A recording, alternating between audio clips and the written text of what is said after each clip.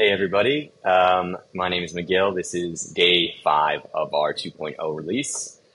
Today I wanted to talk to you about client project and task suggestions. So Rise now automatically breaks your day up into chunks of work that it identifies as similar work. Those are called time entry suggestions. And then for each of those time entry suggestions, Rise will actually provide suggestions for clients, projects, and tasks. So you can see that this time entry suggestion has a task suggestion for customer support. I can just one click to accept that. Once I accept that suggestion, it autofills it with that task, project, and client. And then when I hit accept, it's resolved. It's created. If this is a ClickUp task, that time is also posted back to ClickUp. And then within Rise, it's shared in that workspace. When you go into the review entry inbox, you can also generate new client project and task suggestions just by one clicking here.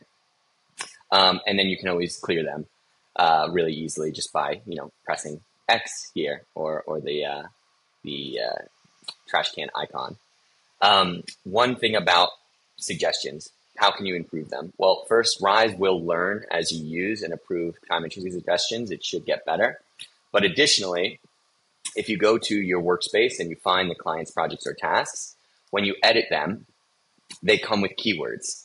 So these keywords are basically indications for Rise and for our AI that you're working on a certain client project or task. So for these, you can add URLs like, http://client B2B, let's say.